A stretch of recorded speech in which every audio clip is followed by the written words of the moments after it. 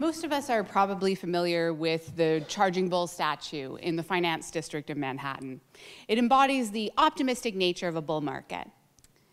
It also has come to symbolize the aggressive culture that many finance firms have become infamous for. Maybe not everyone is as familiar with the Fearless Girl statue. She was installed 2 years ago, facing off against the bull, and she stands hands on her hip, defiant, opposite the bull. And she has come to symbolize a call for more women to be included in the very male-dominated finance sector.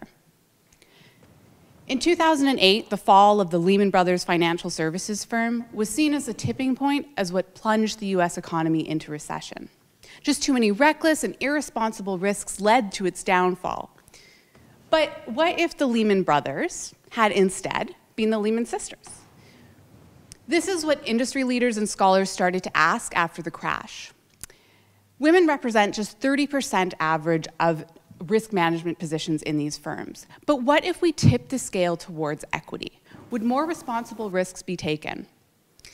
There's preliminary research that suggests that this could be the case, but no one really knows because we haven't formally tested this hypothesis. Until now. I do this in my dissertation.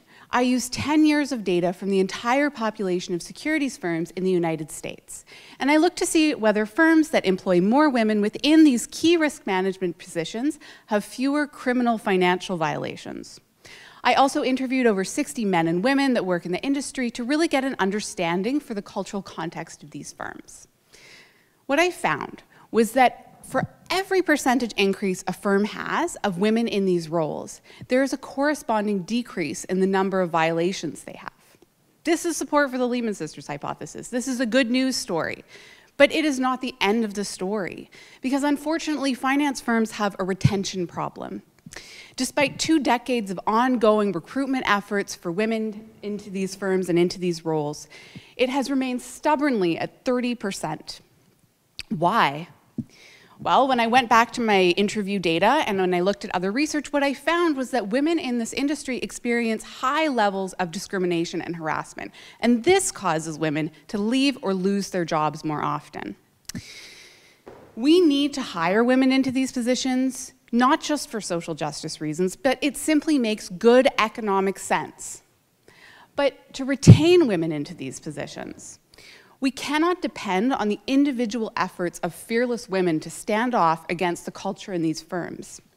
Instead, we need to work to change the industry and the culture of these firms so that women have nothing to fear in the first place. Thank you.